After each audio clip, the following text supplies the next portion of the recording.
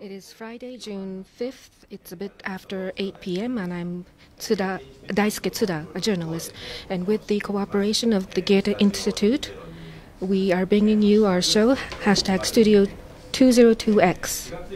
In April, we had a 4-part series, and this will be season 2 of the Studio 202X. We will have 4 parts in June, and in the first part,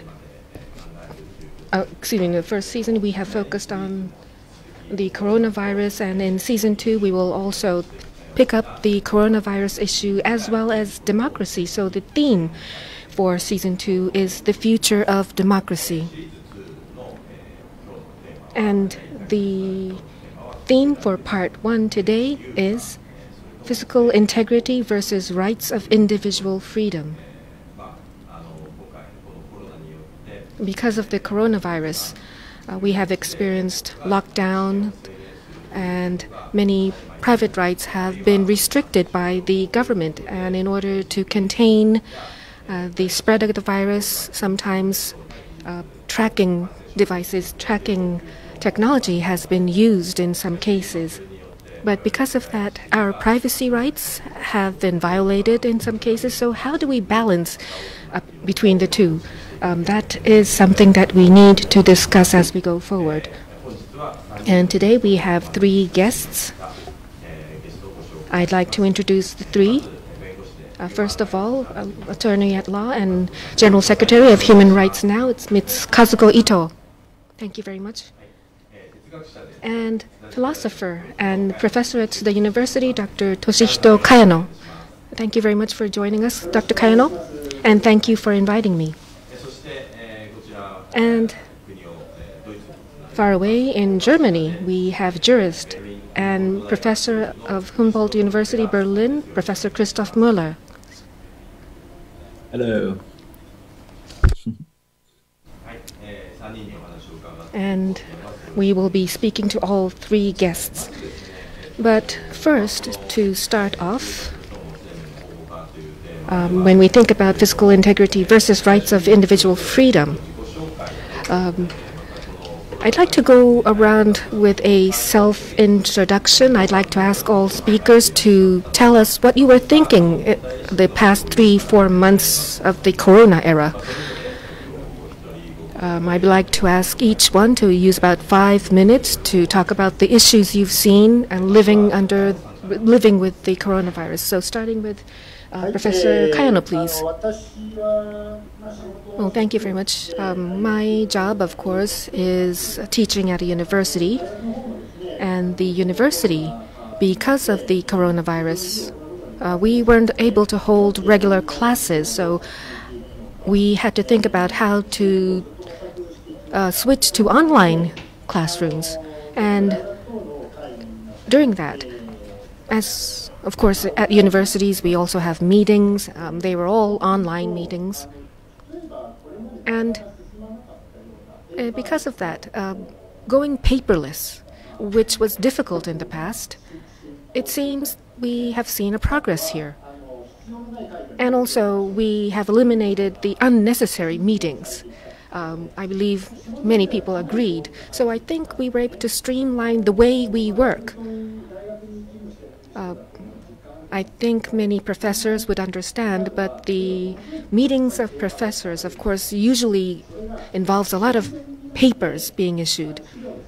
And of course, sometimes you have to change and update the papers, and then you have to copy them. Our staff are busy working until the very end. Sometimes you have to take copies until the very start of the meeting. And even in the national diet, that probably is happening. But now with online meetings, everything is paperless. You just click and you change what you want to change online, and that's it. You don't have to print it out. So there were a lot of wasteful work, and many people rejected paperless meetings. But now we were forced into that, and things progressed. And I think in many ways things were streamlined because of the coronavirus. That's a positive side of COVID-19. And also, it seems that the society is moving towards a cashless society. And I think that's another positive effect. Now, the theme of the day, freedom or liberty, if you look at South Korea, they have a citizen's number, or each person is given a number. It's not just the bank account numbers, but the credit cards and cell phones are all linked to these personal numbers. And so if you use the GPS function on your cell phone, and if somebody is infected with the virus, you can see where that person went to, and therefore they use this tracking technology so that clusters will not be formed. So this is all about liberty versus monitoring and controlling. So we have to rethink the balance between the two. In the past, freedom and also control by the governance were seen as something in conflict. But I'm not saying that what South Korea did was right and very good, but if we use technologies like this in order to contain the infection, then we will be able to return the freedom of activities back to citizens very quickly. So in the past, these two things were seen as A versus B. But I believe because of the coronavirus, we had to go through a rethinking, and also the digital technologies that we all had are now starting to spread even further. Of course, today we'll be looking at freedom as well as control. I'm hoping to have a very good discussion about the two. And once again, let me say that I'm not saying that I am for what South Korea has done, but I believe that this is going to change the whole landscape. And also on the issue of economy. When we had the new influenza spread, initially we tried to restrain people from moving about, and many countries that were able to contain and control the people infected, they were able to get back on their feet in terms of economy very much faster than other countries that were not able to contain the contagion. So freedom versus control, they are not in conflict. I believe they could be balanced in a good way. That's something that I felt in the past 3-4 months. And there are many other things I'd like to talk about, but I think I'll end here for now. Thank you very much. One point that you've raised is the digital technology and freedom. That's one aspect, and also control and freedom. And I believe that is part of our theme today.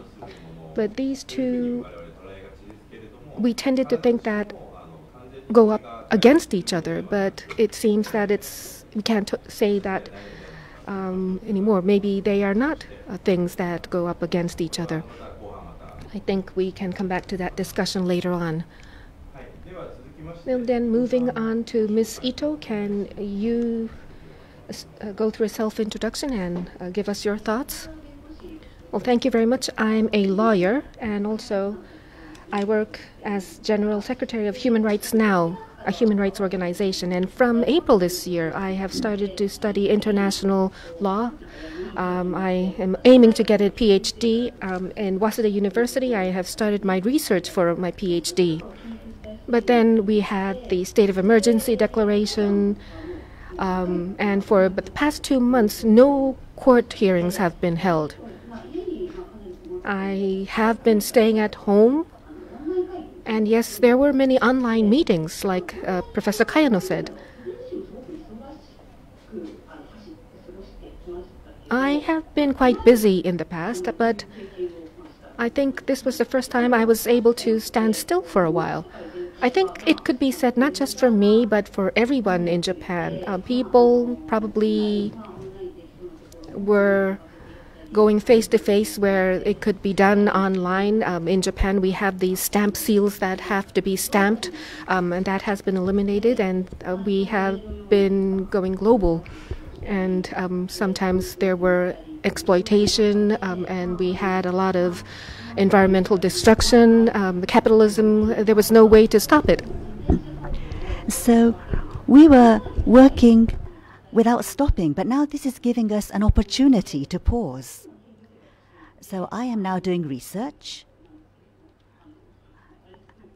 Aristotle, Socrates, I'm starting to study from there.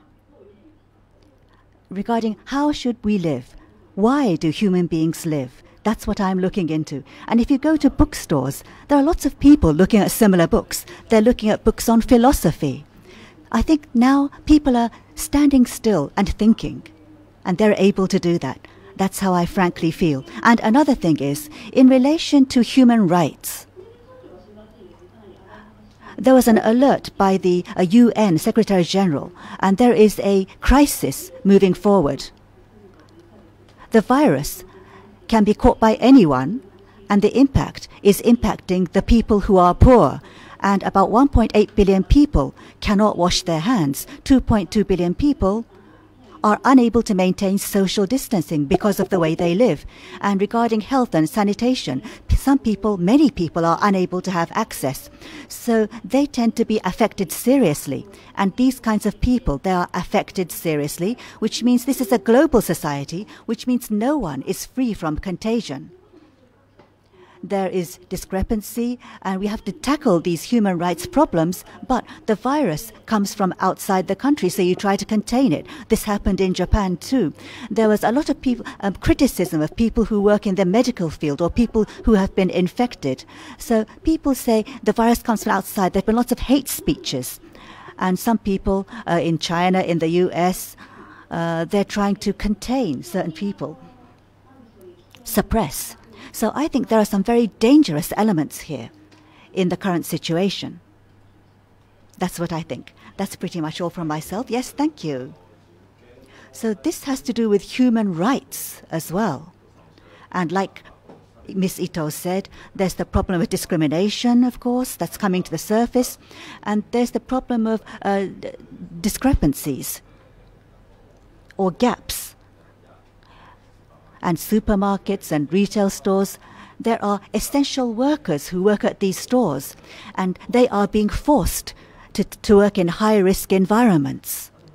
And another thing that's been reported is, with the COVID-19 all over the world, people have to stay home, which means that we're seeing more domestic violence, or we're seeing abuse of children, violence against children. That's happening all over the world.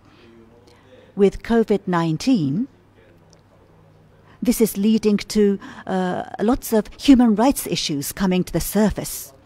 And Ms. Ito, you think that through COVID-19, in a variety of ways, we're starting to put the limelight more on human rights.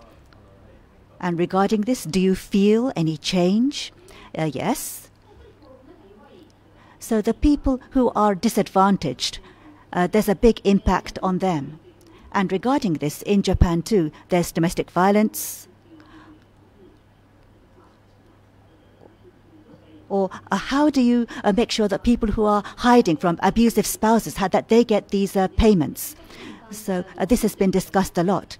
And a lot of people are starting to talk about this. And online, people are home.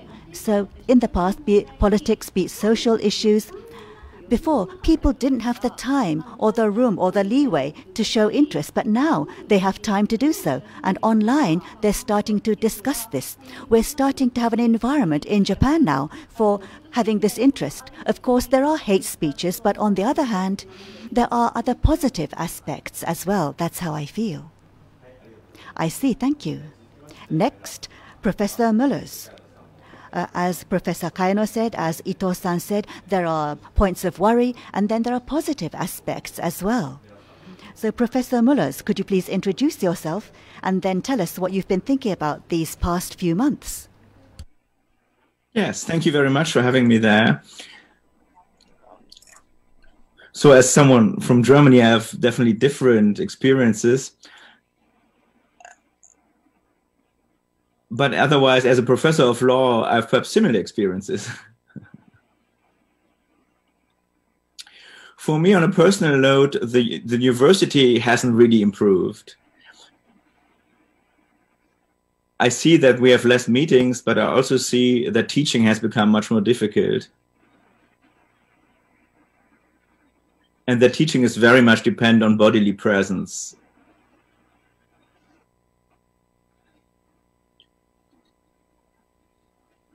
Students' memory somehow works with the body. And people keep things in mind with specific experiences that are tied to the rooms they are entering, people they are looking at, kinds of ways things are explained that get lost in digital communication. So my guess would be that people learn much less on a digital transfer than they would learn when they are in a room.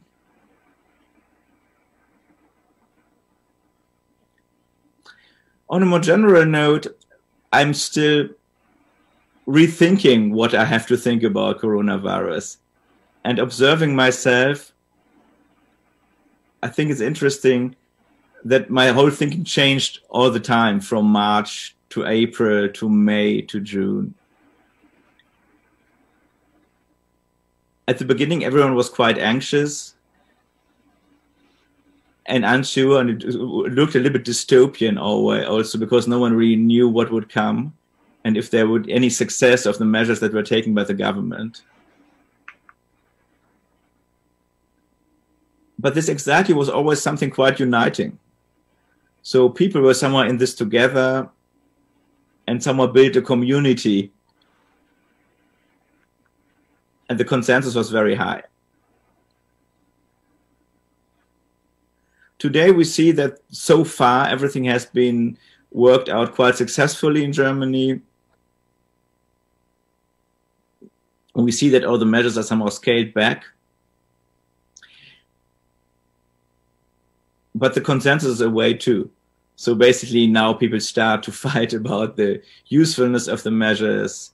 They fight about, you know, was it worth to restrict so many freedoms? Who has to pay the price, and so on and so forth. With regard to human rights, I think it's interesting to see that we did not have any state of emergency formally, but we had courts that somehow were working with balancing tests and were at the beginning of the crisis quite hesitant to review any state measures, and became over the weeks more and more bold and reviewed more and more.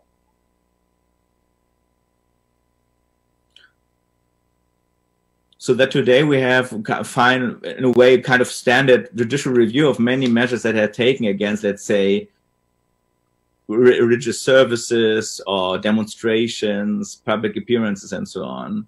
And the whole balance of powers is somehow reinstalled to a certain degree.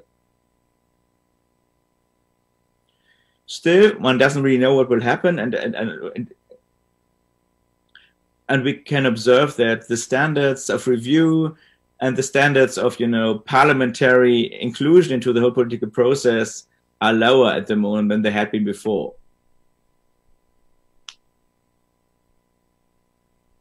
So the whole process is a little bit more administrative and executive than parliamentary and political.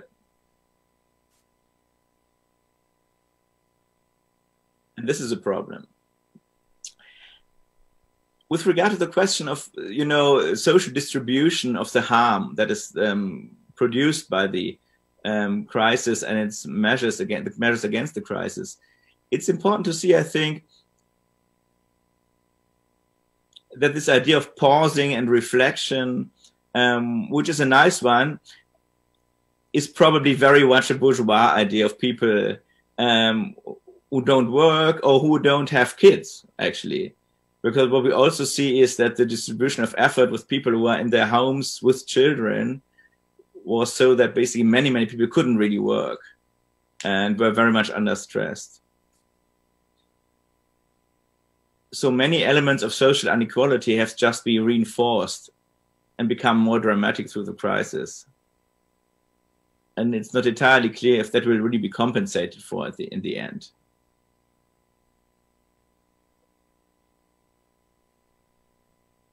So for researcher, all this is very interesting because you see that the crisis often somehow reinforces social structures that are already there and makes them crystallize them out and makes them more transparent.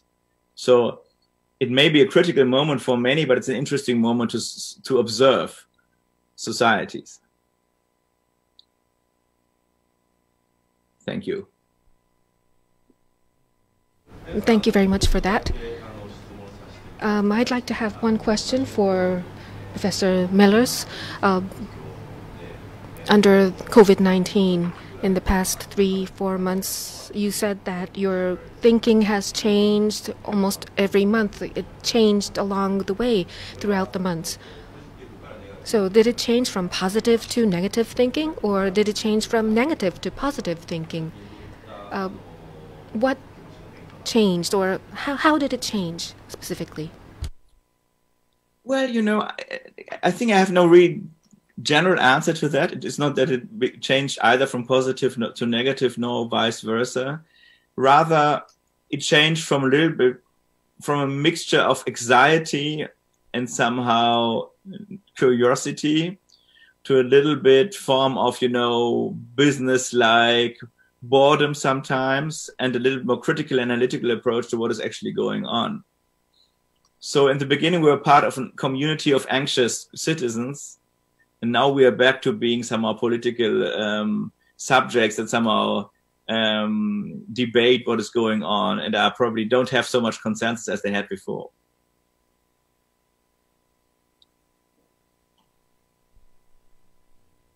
Thank you very much for that. Well then, let's move on into our discussion. Starting with Dr. Kayano, Professor Kayano, we have just heard Professor Möllers speak, and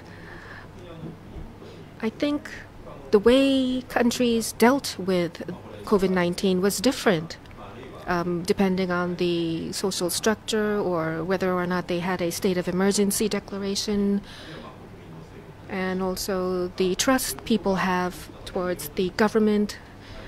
Of course, these are different from country to country, and also that may have affected the spread of the virus as well. But looking at the difference of countries and also what happened in Germany versus Japan, what is your view? Well, thank you. First of all, about Japan, then. It seems we learned that the government was very weak. Many people have been criticizing the government, and for those people, they have thought that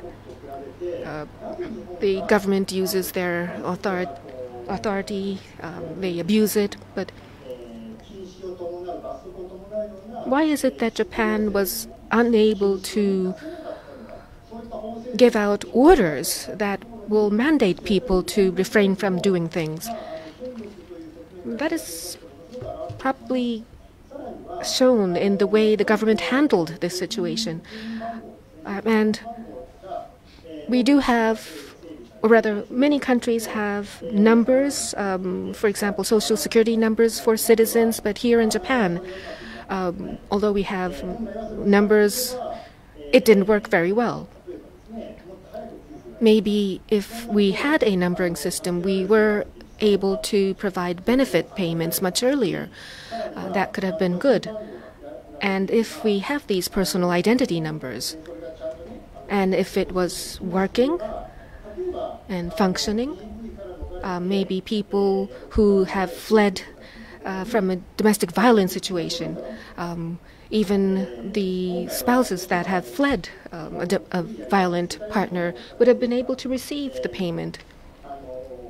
But it seems here in Japan, the tax is being paid by households, but therefore the government has no grasp on each individual person. Therefore, there is no way to be able to pay to the spouses that have fled their violent partners.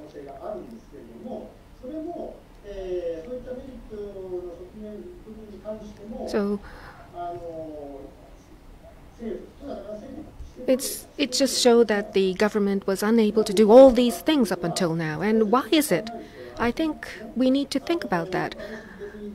And I'm not trying to say that political power is good or anything, but the power of the Japanese government, for example, versus the United States, France, Germany, European countries, or South Korea, Taiwan. Maybe we can include China. But compared to these countries, Japan was unable to be forceful, even if being forceful was better, because we didn't have a structure in place to do that. So I think there is this is a reflection of the relationship between the government and its people.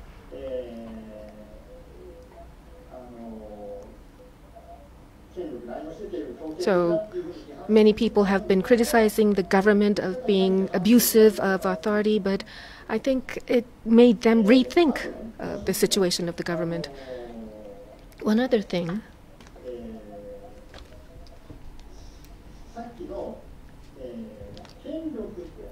So, using power for control versus freedom.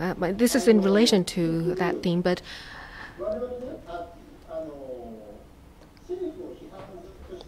we have been criticizing the government for a very long time, and we have been against streamlining too much the administrative work, but what happened in the end? The city halls or the public health centers or even the staff working at the diet or in administrative offices, these staff people were overworking themselves in order to make the system in Japan work. Take the benefit payments in Japan, for example. Paperwork was necessary to explain about how to get the benefit payments, and the city offices were working hard to send these notices out. And we have been criticizing the government in the past, but we didn't know who were working behind the government. People who were against the identity numbers, they didn't really understand what they were objecting. Well, thank you very much, Professor Kayano. I thought about the children who are waiting to get into nursery schools or to childcare centers. In order to get into the nurseries, the quotas were calculated using a lot of different formulas. And maybe allocating and trying to see which child goes to which nursery. And 30 or so staff worked for about 1 month in order to see which child could go where. And then I think Fujitsu, a Japanese company, created an artificial intelligence system to calculate that, which worked it out in a second or so. And this is a part of how you can really streamline administrative work.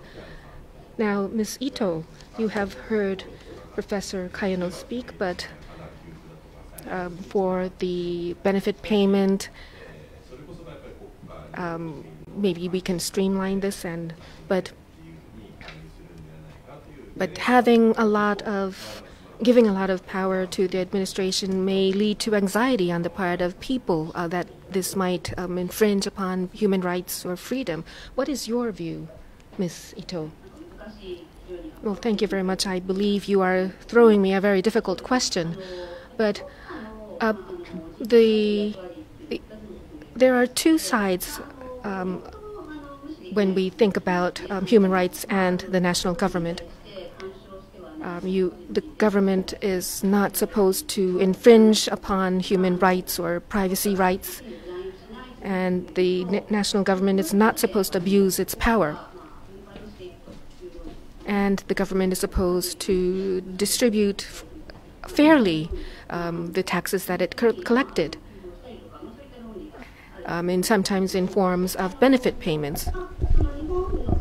In the case of Japan, this time the problem was, compared to other countries, for example, in Germany, there's a big difference between Japan and Germany. The decision to make the benefit payments, Japan was so late in making that decision. And first, the people, they were having a really difficult time, and the decision to compensate them, that decision came really, really late. And I think that we should summarize about that. And in the international comparison, Japan does very poorly. And recently, at last, the payments are being made, but Japan is still really, really late. And other than that, regarding streamlining administration, how far can our privacy be entrusted to the government? It depends on how the country was established and founded. And do people have distrust of authority? In Japan, people have a strong distrust of authority. So this relationship between the people and the government, there's an unfortunate history. And the people are not really willing to give their privacy or trust the government with their privacy. But how about South Korea then? In South Korea, people often say, as we just heard, South Korea does, the people do trust their privacy to the government. And people say, in South Korea, the democracy is so far forward, it's so advanced, it's okay. But I think that's a very risky discussion. So people want benefits, payments. People want to be protected by the government. Especially in a crisis like this, people are anxious. So they want to be protected. They want the government to do something for them. And as a trade-off, people's privacy. How far should we give up on our privacy? We should be very, very cautious about this. Plus, in countries like South Korea, you don't know when the government will change. You don't know when everything is going to change. So I think that this is more like an exception. And maybe South Korea will become like a surveillance state. There is that risk. We need to constantly think about that and move forward with our discussions. And what's important here is the transparency of the government or its responsibility to make explanations. That's what I feel. I see, thank you. And Professor Möller, regarding what Ms. Ito said, I'd like to ask you what you thought about what she said as well. But the government does not interfere with the individual freedom, or the government should not interfere with privacy. But if you want to streamline administration, then there may be infringements. But having said so, with using digital technologies for streamlining, does that infringe on people's human rights? Somewhere, regarding the way we do it, if you go this far, then it's okay for the government to do so. You have to draw that line in a way that satisfies the people. So drawing that line is important, I think, and drawing it where the people feel it's okay. So we need to hold discussions as we draw that line. And I think that is the democratic process.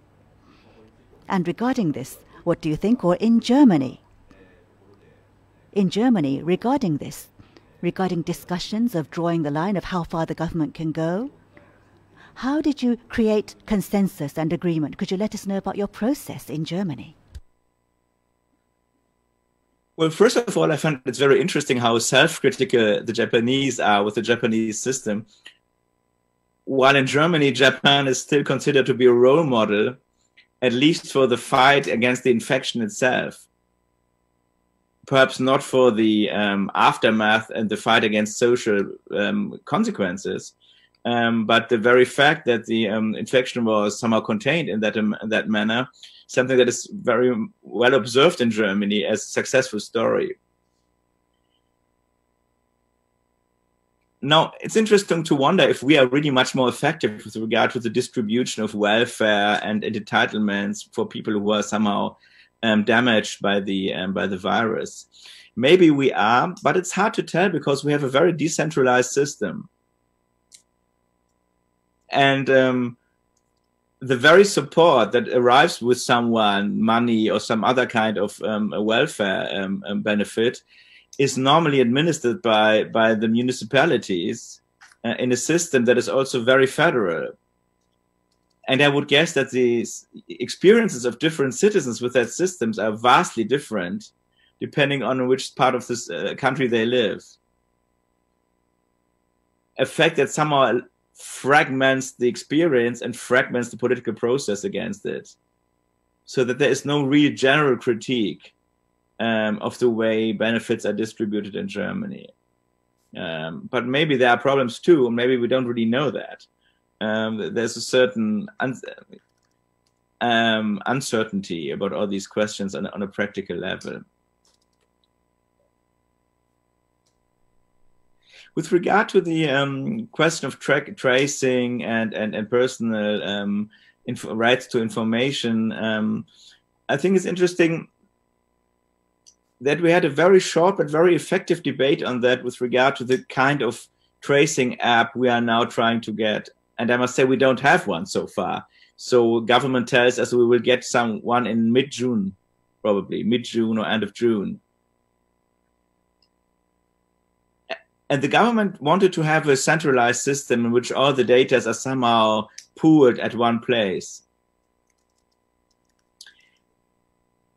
And this was impossible for the public.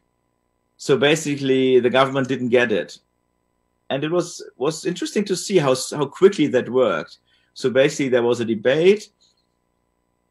There was an association of research institutions that were, in a way, developing the app. The research institutions themselves were in dissensus. They somehow split apart. And at the end, we came to a system that is decentralized, more or less.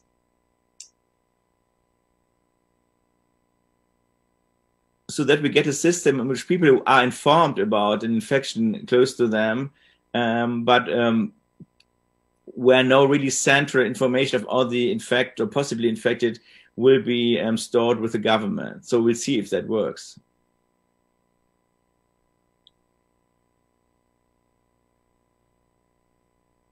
All in all, I think one reason why the trust into the government is relatively high with regard to that is that we have a very strong constitutional review.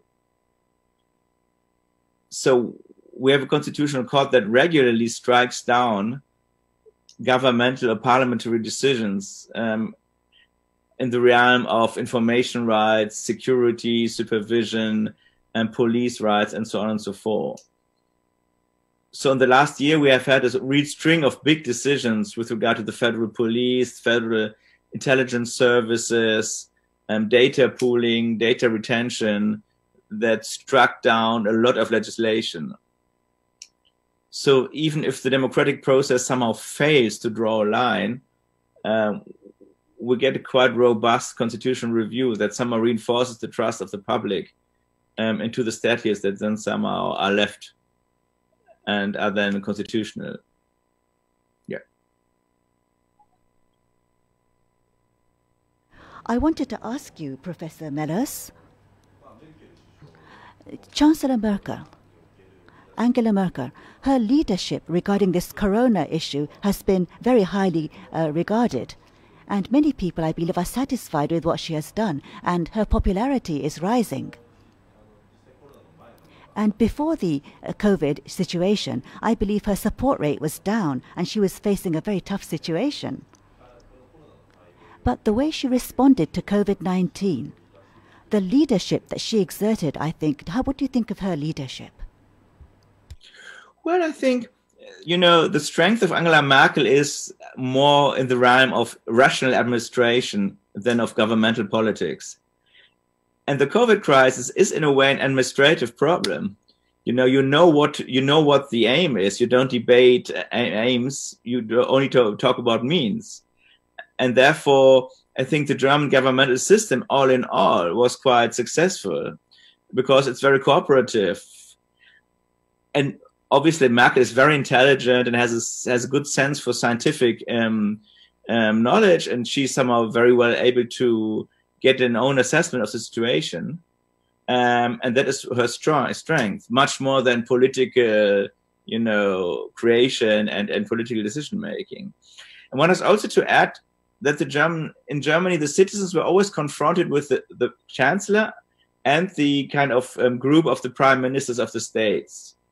And all the political decisions were basically made in this kind of consensus structure, where the citizens somehow were always looking at both the head of the government, the federal government, and the head of the state, the prime minister of the federal sub-state. And this led to some kind of, I think, more trust because the system was always present in different figures coming from different parties. And there was a consensus in this plurality that somehow was quite trustworthy and took basically even people into a consensus that didn't vote for Angela Merkel. Well, most people didn't vote for her. And this worked very well, and I think this kind of federalism, administrative federalism, worked very well.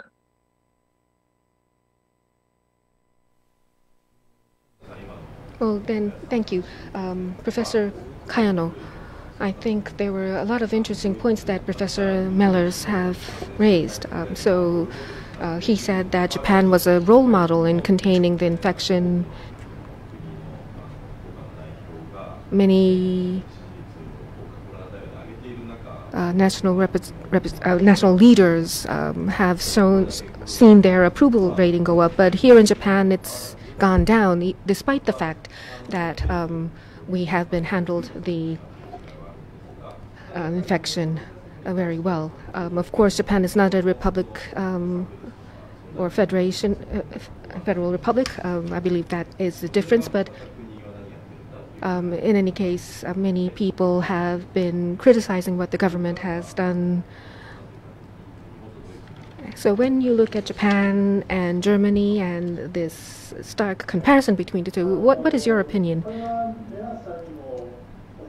Well, this is something I would like to say to Professor Möllers as well, but in Germany,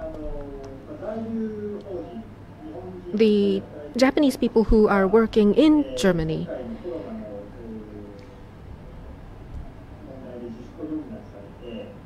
they had to refrain from certain activities because of COVID-19, and they asked for benefit payment. And then 2 days later, or maybe 3 days later, they got the benefits in their bank account, and that hit the news here in Japan. And this was a great surprise to all Japanese citizens, because in Japan, we are supposed to be able to get a blanket cash payment of 100,000 yen at the end of April. The budget was formed in order to pay out that much for each individual. But finally, I have just received the application form. And it's probably going to take many more days until I actually get that money. So the decision came late. Yes, it was late, but it's not just the decision being late, but the action taken by the administration after that decision is taking a very long time.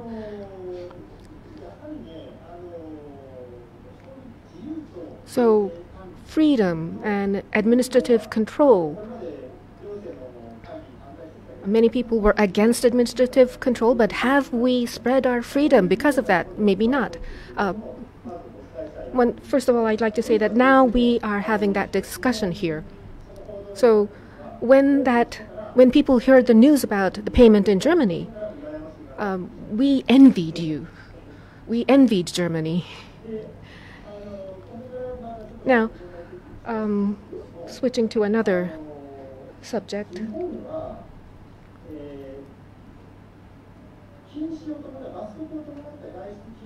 We did not have any restrictions against going out from home that accompanied punishment, but so far people followed these instructions and we were able to contain the the infection to a certain point.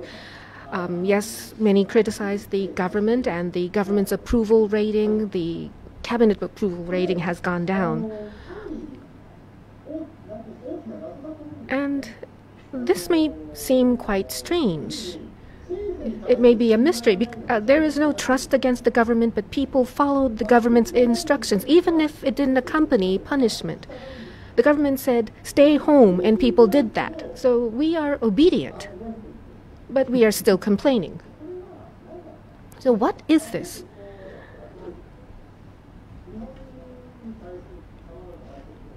Many analyses being made by other countries about Japan, and Japanese people analyzing Japan would say that people in Japan are obedient to power, but maybe not.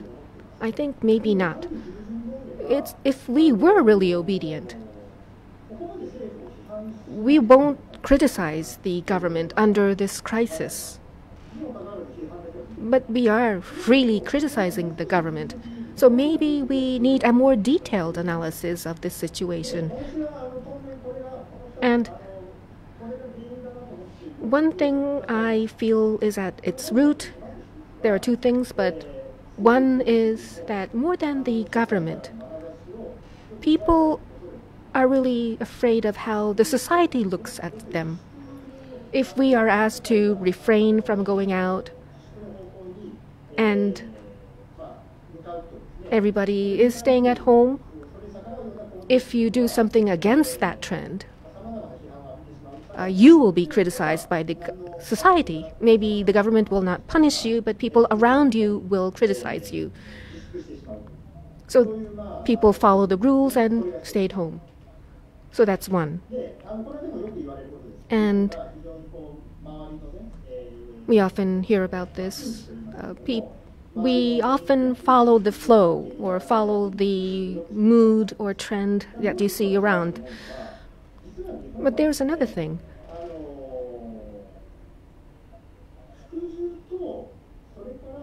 Obedience and protection. There is this trade between these two. So we will follow what you say, but we will criticize you. If you are not going to protect us, we are going to kick you out. So yes, we will follow what you say, but I will criticize you. But if your measures are not going to go well, then we will kick you out. The cabinet will lose their job. Carl Schmitt, a German jurist, I probably well, in any case, obedience and protection, Carl Schmitt said, that in any country is at the very core of power. I think he pointed that out in many of his writings. So obedience and protection. So as long as you follow me, I will protect you. And if you don't protect me, I am going to raise questions. I believe this trade-off is working very well here in Japan. So I'm wondering how other people look at Japan. Well, thank you very much. I think that's a very interesting point. So there were these obedience police of sorts in Japan, people watching to see if people were really following the instructions by the government. So there may have been nothing written as law, but many businesses closed down, many restaurants were closed during the emergency situation.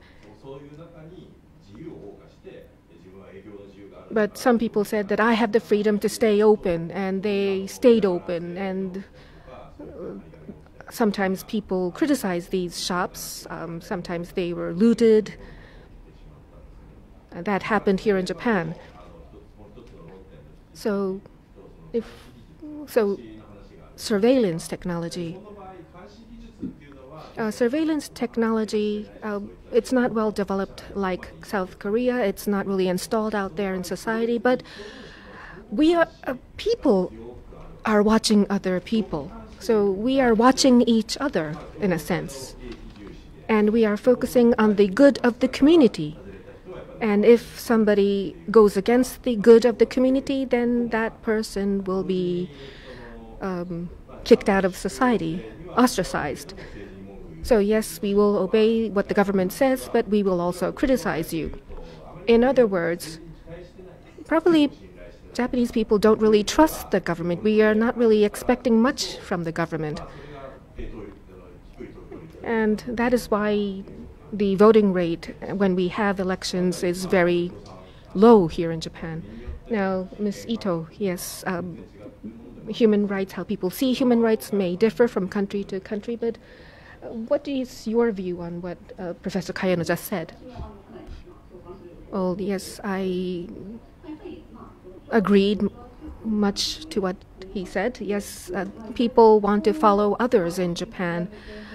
And individuality compared to Europe probably is not widespread here in Japan. That has been the case for many, many years. The community, how the community sees you is very important to many citizens. So that they get very soft pressure from the community, and probably that is controlling the way we act. And what you were talking about obedience and protection, the trade-off. This time, I think maybe there's a big difference this time. In the past, I think people, famous people who did not criticize the government in the past, or organizations that did not criticize the government, are starting to criticize. Before they were unable to do so, but now they are criticizing the government. And I was quite surprised several times. And before, the government was saying it wouldn't even give out 100,000 yen. But lots of people said that's not good enough. The government has to do something. So there was the 100,000 yen problem. And then there was the problem of the head of the police. There are these problems. And the background to this is, this time, the benefits are not enough. Especially for people who run their own businesses, the compensation is not sufficient. And then in an ambiguous way, people are requested to stay closed, and there's no compensation, and people are feeling frustration. And we too, regarding the protection part, we are being protected, and the authority has the right to distribute the resources that we have. So people who were not speaking up before, they were feeling that before they didn't have to speak up. They thought that they were being protected, but now that their rights are being violated, they are now feeling they have to speak up. I think that's what's been happening.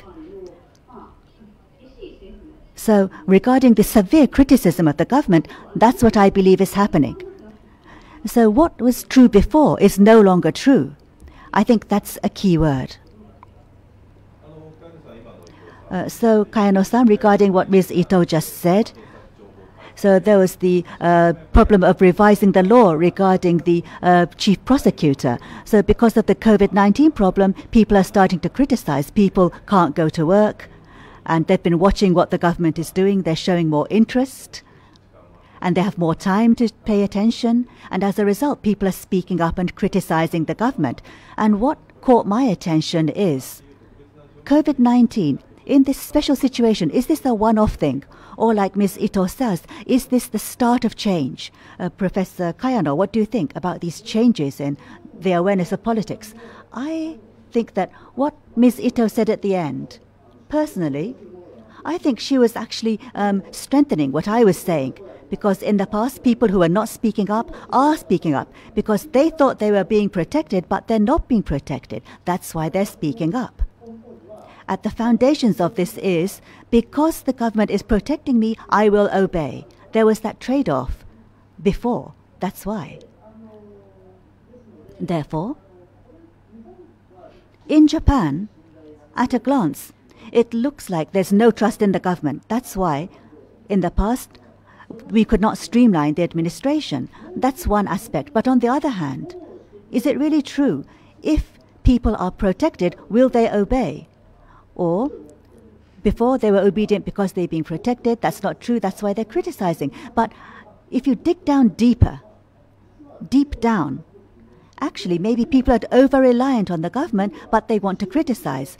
So this is like an adolescent, a youngster who relies on his patients, but he wants to rebel as well. Maybe there's that kind of characteristic as well. I feel maybe that's true a little bit. I see. So Professor Möllers, listening to your two other members, what did you think? Well, it's interesting because on the one hand, I think that the Japanese and the German systems are quite similar in that people don't have too many programmatic political expectation to the government. What they want is a functioning administration. So they want to get the service. They don't want to get any political utopia or some program that is really in a deeper sense political realized. And so I think Japan and Germany are both very much bureaucratic systems that are centered around this idea of functioning, much more than, let's say, the United States or other political systems, other more emphatic democracies. But on the other hand, we see that this similarity now plays out in different directions because people in Germany feel themselves well served by the government. And I don't even know if this is, for a good reason, that is basically a construction that is very dependent on how the media presents the whole thing, very different experiences. So there's no necessarily truth in that construction in both cases. But as the bottom line is, in Germany, people are somehow satisfied with the government. And you can see that the right-wing critics of the system we have, so basically the right authoritarian parties we have, are now dramatically losing support because no one trusts them to get any concrete problem well solved. And no one trusts them to somehow run an administration in a way that helps in a concrete problem. So the legitimacy of the whole system has really been enlarged by the crisis so far. And even if everyone is a little bit bored and annoyed by the Grand Coalition, but so many years of Merkel and so on and so forth, everyone is also reminded that somehow they are living in a more or less well-organized republic and get something they need. And therefore, the stability is higher than before, so far.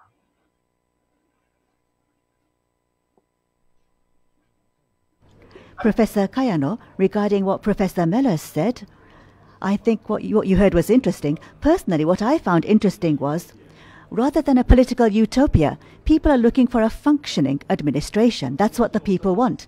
And in Germany, it's functioning. But in Japan, it's not functioning. That's why it's being reflected in the approval ratings. I think that's related to what you were saying, Professor Kayano.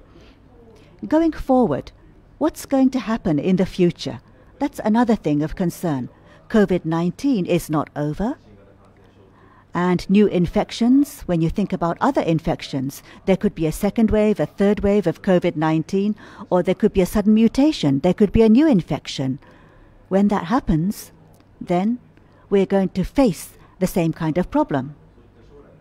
So regarding risk control or crisis control in the future, regarding physical integrity and rights of individual freedom, which has priority? How do we maintain a balance? If we are to maintain a balance, then what kind of discussion do we need to have? Through COVID-19, I think the prerequisites of the discussion. So this much. We talked about the personal IDs, but it's more convenient if we have that. Or regarding this needs to hide the names of people, and we need to maintain privacy. In coming up with a system, I think that thanks to COVID-19, we've managed to come to the starting line. There have been some changes. But what do you think regarding the future? Yes? Regarding the problem that you have just proposed, I think it's a very important proposition. And I want to answer you very quickly, but just one point. Regarding what Professor Möllers was saying, I would like to once again ask Professor Möllers a question. Is that all right? So earlier on, Professor Möllers, you were saying that there are similar points and different points between Japan and Germany. And in a time of emergency, what I recall is, after World War II, among the industrial nations, there were students' protest movements in the 1960s. The students had a very violent movement. And globally, the countries that became very violent were Japan and Germany, when the students became very violent. In Japan, for example, there was the Japan Red Army. Organizations like that engaged in global terrorism. But in Germany, there was the German Red Army. And they kidnapped the head of the Keidanren and they killed him. And Italy, too, actually, became quite violent. There was the Red League, and they kidnapped people and they killed people. And what common background is there? All of these countries lost. They lost in World War II. I think that's a common aspect. And a German sociologist, Norbert Elias, was saying, regarding this, he did the analysis, and he said Germany and Japan and Italy. There were students' movements that were very violent because by losing the war, people started to fear the government. That's why. Regarding this, Germany and Japan do have common aspects. But despite that, in Germany, in 1968 already, you established a law regarding a state of emergency. For example, the German Red Army, regarding its actions, you could apply that law and take action. And regarding this, in Japan, we still cannot do that. Well, yes, there was a state of emergency declaration in Japan, but it was not, it didn't have any forcible power to make people do things. So there are a lot of similarities, but where do these differences come from? Even under the state of emergency of the coronavirus. In Germany, 1968, you had a law for a state of emergency. Japan still doesn't have such a law. What is your view on why there is this difference? Well, let me first say that we never really applied the state of emergency statute. So that is something that is in the Constitution, but it has never been used. And it's quite useless because it's basically a 50s idea of how war works, and it's made for external conflicts. So it's basically only on the file, but it's never applied. I think the difference to Italy and Japan is probably, with regard to Germany, that the 68 generation became a legitimate government generation later. And through the Green Party, even the core of the 68 movement became total establishment. So we have been governed by 68ers. People like Joschka Fischer, foreign secretary in Germany, and many of the Green parties and some social democrats were part of the movement. And therefore, this kind of critique of the government became governmental, which somehow helped to establish more legitimacy of the whole system. The system incorporated the 68ers. And the 68ers run the system. And especially in the years from 1998 to 2005. The Schröder government, and therefore I think we somehow got this into the whole governmental order, and don't have to fight this as a problem for the legitimacy of the political order.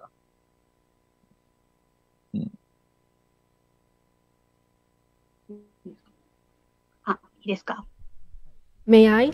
Yes, Ms. Ito, please. I listened with great interest. Yes, in Japan, there were no government changes, and the student movements or citizens' movements people who are active almost never go into politics. And this is causing the government to become corrupt, and also the opposition parties.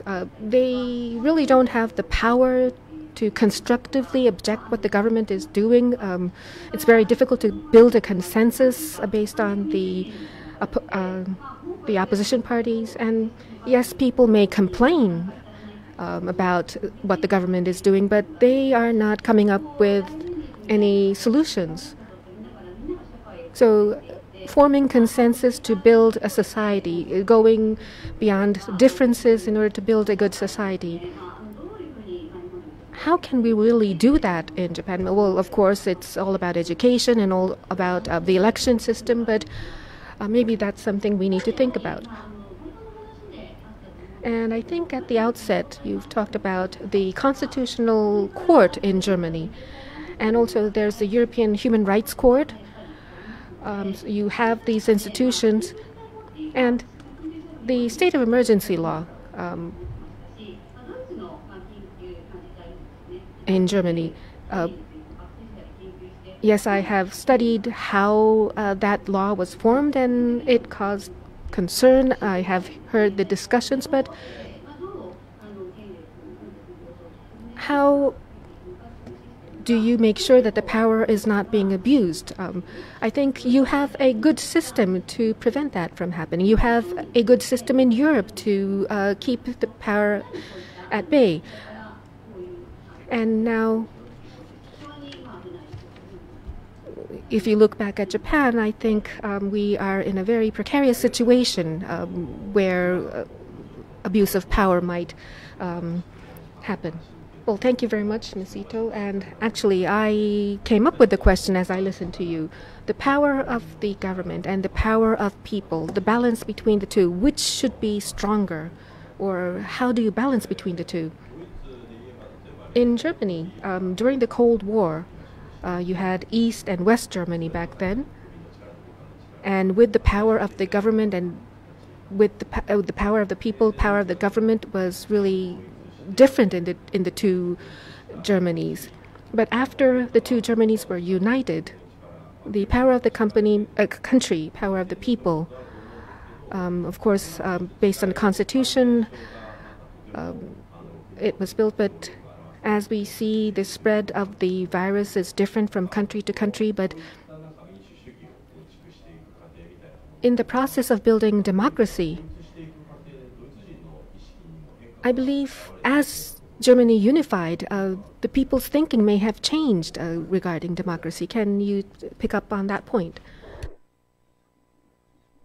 Well, I think that it's very difficult because the core problem of the unification is that there is no common perspective on democracy. One might say that the Western part of Germany is fairly homogeneous in its experiences and has a fairly common idea of how democracy works. The Easterners have different experiences, and there is obviously a sharp split within the East between those who've led some kind of decent life within Eastern Germany and those who were part of the opposition. And those who were part of the opposition tried to become the avant-garde of a democratization, first of the GDR and then of whole Germany. And they basically failed with that project, because what then institutionally came up was basically the old Federal Republic being enlarged to the whole. So, and this makes it all very messy. Because on the one hand, we can say there's still considerable differences in the political outlook between East and West. And you can see that with regard to the success of right-wing parties, extremist parties, which are much more successful in the East. And much of this coming from different ideas of how democracy works, different ideas of expectations, what the state should do, a critique of capitalism even, and these kinds of things. And then again, we have this Republican avant-garde within the GDR. Many of them have left the East, now live in the West, but still are somehow disappointed by the process of reunification. And on the other hand, we have a very, very low degree of sensitivity of the Westerners for the specific problems of the East. And we still see that the Eastern countries are basically run by Westerners. Universities in the East have presidents from the West, governments have ministers from the West, businesses have CEOs from the West. So there is still this imbalance. So therefore, it's very hard to boil that down to some kind of basic conflict. But one thing that is quite interesting is that the right-wing people in the East, so very xenophobic, quite aggressive partly, have a fairly good idea of what political mobilization is. You know, they basically have seen a revolution, and they somehow are empowered by that experiences, and they know somehow how grassroots politics works, while most of the liberal democratic Westerners has no idea of that. And therefore, the minoritarian, often extremist issues of the Easterners are quite successful for the political process, for good or for bad, because they have amazing political presence in the whole discourse, as they may even be overrepresented sometimes. And that is obviously not a good news with regard to the whole system, because they have very extremist views, but still shows that a revolutionary experience can help you to know how politics works in a very remarkable manner. So as a citizen, I don't necessarily like it, but as an observer, I have a certain admiration for that.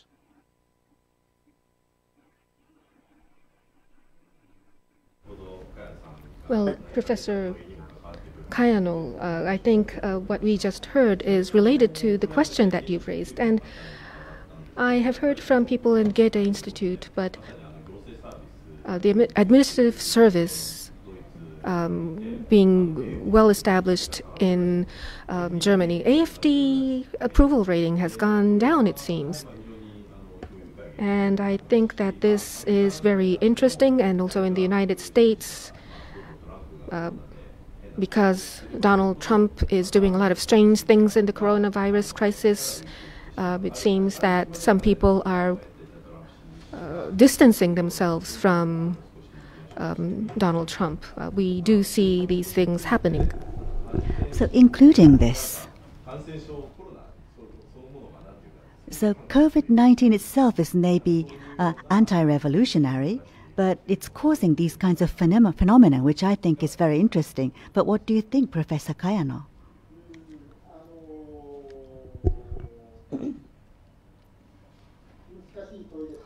That's a difficult question.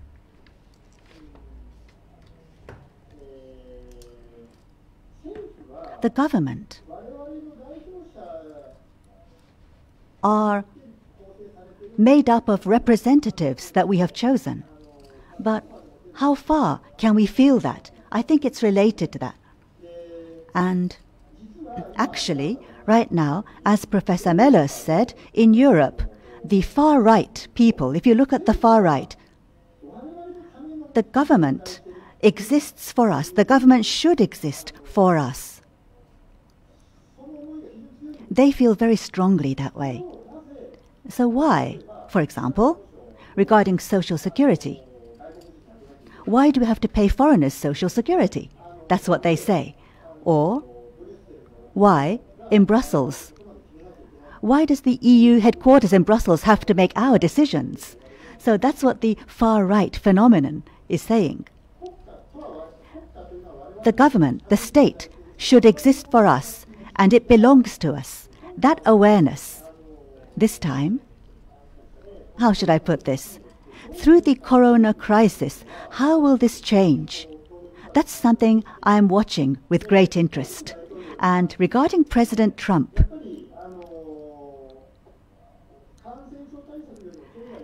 so he places greater emphasis on the economy rather than containing the contagion.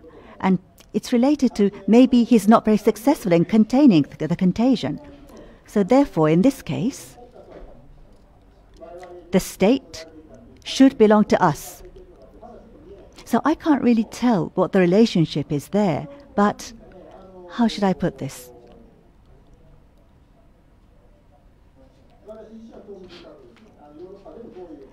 So what changes are there in Europe? We're very much interested. So I don't have the conclusion yet, but as the as the issue that's being raised. People who feel strongly that the government should exist for us through the COVID-19 crisis, how are their political awarenesses changing, or how is their political awareness even stronger? That's what I wanted to ask Professor Möllers. Yes. So, and maybe Ms. Ito, I'd like to ask you a related question regarding what Professor Kayano was saying. So, how are there changes in political awareness or human rights organizations in your global networks? I think you are very active and exchanging information. And over the past half year or so, this kind of things that never were visible before, be it negative or positive, maybe there are both. What changes have you seen over the past half year or so? Well, overall, there have been big changes. For example, China. In China, the infection moved to Europe, and people are now have their hands full dealing with the infection. And regarding Hong Kong, China has managed to strengthen its control over Hong Kong, and the influence of China will probably get stronger. People are worried about this. And also, overall, in the United States, something that's very symbolic is, in the past there was discrimination, or there was suppression, or there was the income gap, but through COVID-19, this is getting smaller. Problems are becoming very visible because of COVID-19, and these problems that have become visible, there are many people who feel very worried about these, and because people are staying at home, they have more time to pay attention to this. So there's more solidarity. I think there's that positive aspect. And President Trump is very hardliner. However, discrimination against blacks or against the racial minorities, these are becoming very visible. Therefore, in the United States, we're seeing large-scale demonstrations which are spreading throughout the world, which means during this time, something has changed. I can personally feel it. And these are leading to substantial changes. With COVID-19, people are staying home, they're not going out, but watching. People and people coming together can lead to very emotional things. Before, people were saying online is good, but when people feel angry, people coming out onto the streets, coming together and gathering together, the blacks and the whites coming together and protesting and raising their voices and building society by doing this. I think once again we can feel that, we can see that not online but actually coming together is very moving. And there are things that maybe we have to get back. And there are new stories that are globally being depicted. And I think that's a good thing. Today, actually, if things were as they should be, this was not on the agenda, but in the United States, we're seeing Black Lives Matter, those kinds of protests and movements. And related to today's topic, this is democracy, this is freedom. I think there's an overlap. And Professor Möllers and Professor Kayano, I wanted to ask you, these protests in the US spreading on an unprecedented scale, how do you see this? What do you think?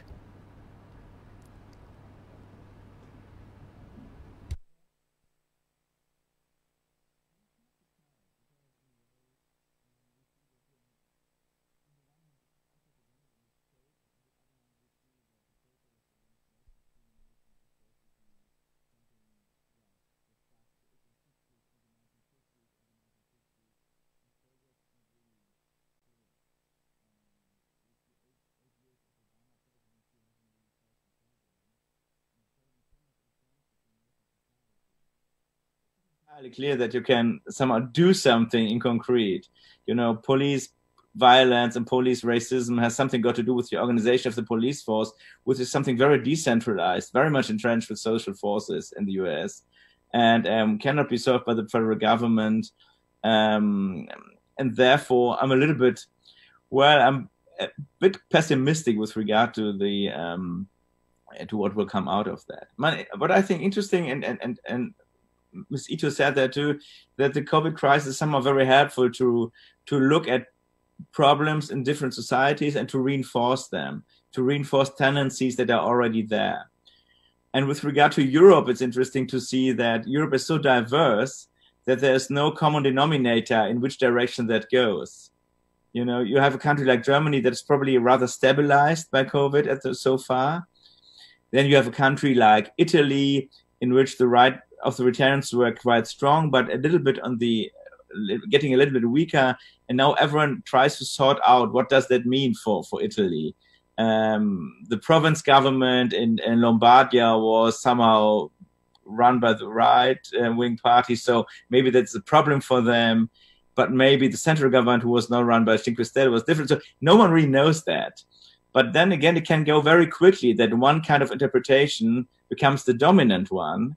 And when we have one dominant interpretation of what was going on, then the political implications can be quite dramatic. And I think we are somehow waiting for what will happen in many countries. And probably we see different directions. We see a certain deterioration problem in Italy, perhaps in France, in Great Britain, less so in Spain, less in Portugal, less in Greece, less in Denmark, more in Sweden. So Europe is really quite diverse, and the whole direction is not clear. The most important development in Europe is obviously that the governments of France and Germany have made up their mind to somehow provide a great fiscal capacity to solve the problem. And to provide a project that is really big with regard to money, the money flow between the member states. And this could be something that on an institutional, not on a social, on the institutional side, could really change and consolidate the European Union. That is interesting because there's a new consensus about reinforcing the money flow of the European Union that has not been there before. That is relatively revolutionary for the European integration. It's the first time since Helmut Kohl that the Germans are really pushing the European integration in a deeper direction.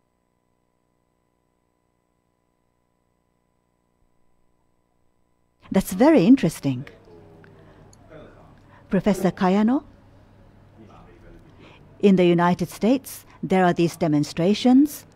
And going back to the 1960s, there's the civil rights movements. And maybe today we're seeing a version 2 of these civil rights movements. Some people are very positive about this. But Professor Kayano, how do you see these demonstrations? Well, if I remember well, under President Obama, there were similar incidences. Black Lives Matter. I think this slogan came out during Obama era. Well, from the 80s, yes, it was said, but I think it was a 17-year-old black boy that was killed by policemen, and there was this hashtag in Twitter, I think in 2013, that it came out and it spread. Well, it's not just because it's President Trump or President Obama. I don't think that's going to change the situation. As Professor Möllers said, it is really entrenched in the American society. No matter who is at the head of the administration, that is not going to change. And of course, it is a problem that needs to be solved, but it's not as if President Trump has really caused this problem to become more conspicuous. If you think in that way, that's a problem. But on the other hand, the coronavirus, COVID-19, and the self-restraint that people are doing, and a lot of unemployment, layoffs, things not going very well, and that is really flaming the demonstration and protests. And this situation we are living in, depending on what the leaders do, will change the way how this flame spreads. And maybe in that sense, President Trump is not really handling the situation well. But I think we need to really look into this problem. We shouldn't link this too much with the coronavirus, but the reason why we see a lot of these demonstrations spreading is because of the coronavirus and is because of the way President Trump is handling this. Well, as I listen to all three of you, there may be different ways to assess the situation, but yes, COVID-19 could have been a trigger.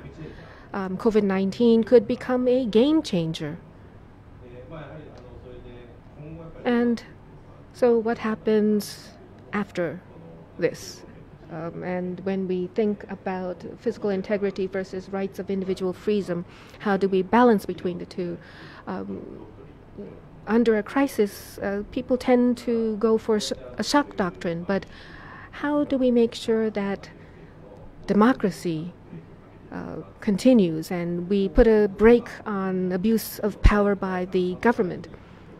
I think this is something we need to talk about before the second wave and third wave of the contagion starts. Ms. Ito, what is your view on how things will move forward?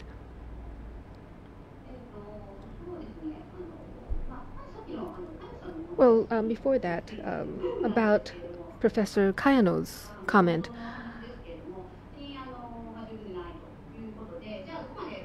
So about surveillance, how far do you want to watch people, and how much of a trade-off between privacy could be allowed? I think we need to resolve the situation. It seems that people are either for the government or either against the government. We need to listen to diverse voices, but we are not really good at listening to these different voices. What do we do about the government? It's very difficult to talk about this.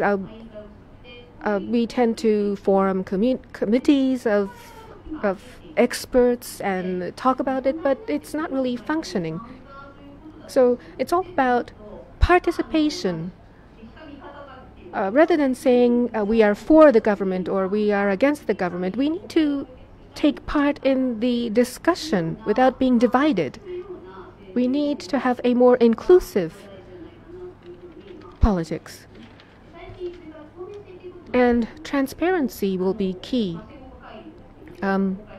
Well, in Japan, the medical experts panel, it was said that they didn't have meeting minutes, and this was a very big issue here. But there are people who have different opinion from the government's view about the coronavirus, and they have been watched about what they were saying, and they are watched, but they were not able to take part in the discussion of the panel of experts. So, yes, the panel of experts hold news conferences, but they didn't disclose the meeting minutes, or they didn't even keep a meeting minutes, and therefore they lack transparency. But if we can gain consensus, maybe that will change what is happening here in Japan. Now, looking globally, well, we are living in a global society. We may see countries that are doing well, other countries may not be doing very well, but economy is all linked. We have a global economy. We can't put an end on that. We have to trade and work together with other countries.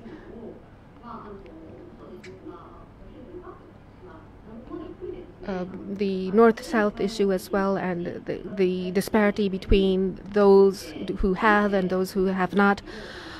We have to work together, not by individual countries, but globally we have to work so that we can resolve the situation. Well, thank you very much. I was listening to Ms. Ito, and the political communication as well as disclosure of information. We have seen problems related to that in Japan, and that's probably creating the situation we see right now. I remember New York.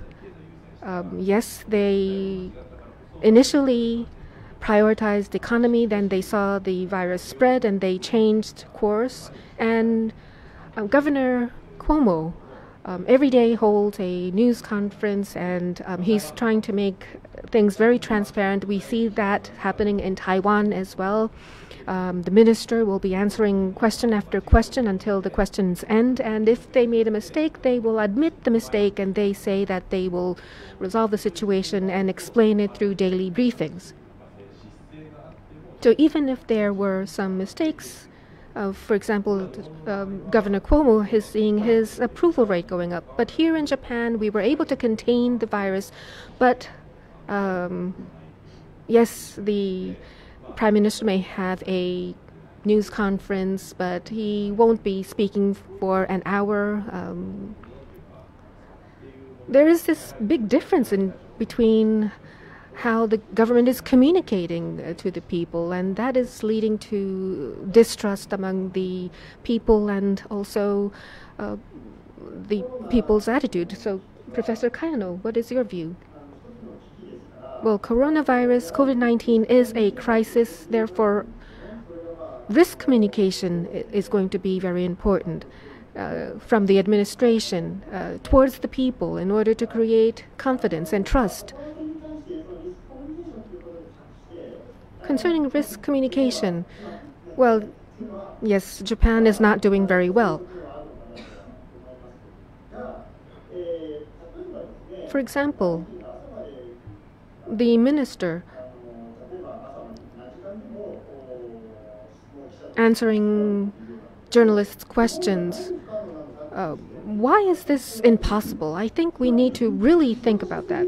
Maybe the ministers are too busy. And they're kept busy because the people may have a lot of requests for the government, and even if these requests are fulfilled, they are still unsatisfied. So I think we need to have a more streamlined way of handling administration, because it seems that the burden is borne by the few who are trying to keep the administration functioning. Yes, in front of you, you have this politician that you may hate. You tend to criticize that person, but you don't see what's happening behind that person. And that is not really good. We may be fighting for freedom, but those fighters are actually taking away the people's freedom. And I think we are seeing that happen under COVID-19. So these are the changes in values through COVID-19, and I'd like to make a proposition. The issue of privacy, that's one problem. To streamline administration in Japan, you need to have a personal ID number to open a bank account, for example. Or you should link credit cards to bank accounts. That's what people want to do. But if you do that, then that means that privacy information are going to be attached to your personal ID number, and we may lose our privacy. People are worried about this. But personally, regarding people who say that, I feel that you need to look at things in more detail. In other words, by having personal ID numbers, what are the privacy rights that are going to be infringed? In other words, your bank information or your health insurance. Some people want to link health insurance to personal ID numbers. So your health insurance or your medical information, this kind of information, either way, if the government wants to get it, it can. It just takes time. So going to the bank and getting a warrant from the courts, is important. It's important, but be it personal ID numbers, to access information, all you have to do is have a system in place where you have to get a warrant from the courts. So by streamlining administration, I don't think everyone says privacy is going to be infringed, but I don't really understand which part of privacy is going to be infringed, because The government has the ability to check all of the information, but can they do that in an easy way or not? That's the only difference. So people in the field are very busy. When you think about that, it's better to streamline. And on the other hand, which information? There's going to be a log of which information the authorities accessed. So we need to make the system transparent so we can access what they looked at and ask for explanations. If we do it that way, then we can control our information.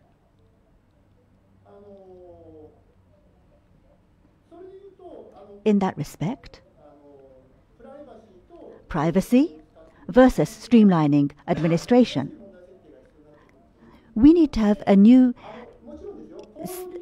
issue definition.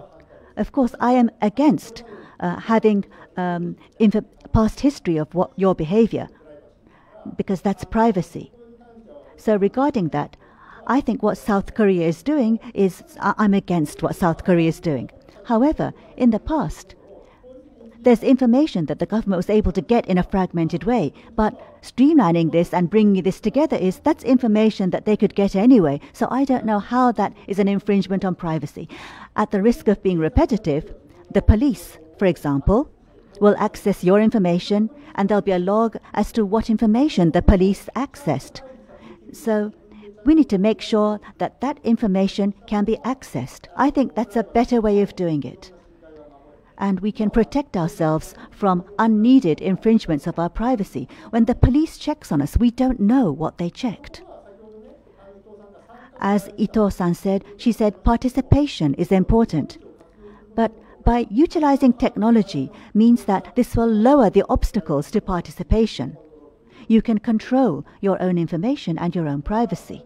Therefore, I feel that we need to redefine the problem.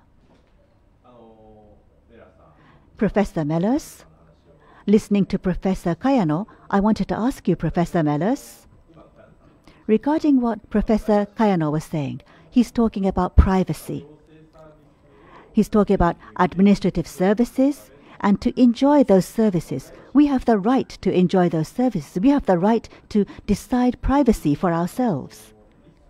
At the same time, we have to think about how we handle risk. In what way? Regarding the uncertain future, regarding the uncertain risks, how do we face this uncertainty? In the case of Japan, we tend to ask for zero risk. And that's why administration is so inefficient. But including all of this, regarding how we handle privacy, how we handle risks, could you please let us know what you think? Well, I think I would agree with what Professor Kayano has said before. It's important to see that our own expectations are somehow contradictory. People don't want to get sick, people want to get protected, and people want at the same time respect for their privacy. And I also think that the only way to solve that problem somehow is to find procedures in which we can somehow live up to certain standards, but not really shield the state totally from any information. I think it's quite clear that the public health system needs information about even people's state of health, especially in an epidemic crisis. And therefore, as in other cases, we need to differentiate out what the state is doing. We need judicial review. We need administrative controls. We need transparency and many other things, which is more effective and more living up to our contradictory preferences than to build some kind of wall around, individuals or around the administration, perhaps. I even think that if you build up these walls, what you will get is actually much more of an informal breach in which somehow, informations are organized around the rules for social and public pressure, so that the whole system becomes more difficult to be governed on the one hand and more intransparent on the other hand. The important thing is that you have somehow a plurality of actors, so that not everything is tied to the governmental interests, but that you have some people that are somehow independent in their review, that you have a plurality of interests within the administration, that you have calls that are not totally dependent in their appointment and in their careers by the government, and so on and so forth. So basically what you have to do is you have to pluralize public administration. And if you can do that, you can trust it with information. And you can make it possible to find procedures in which, also public health issues are somehow taken care of by the state.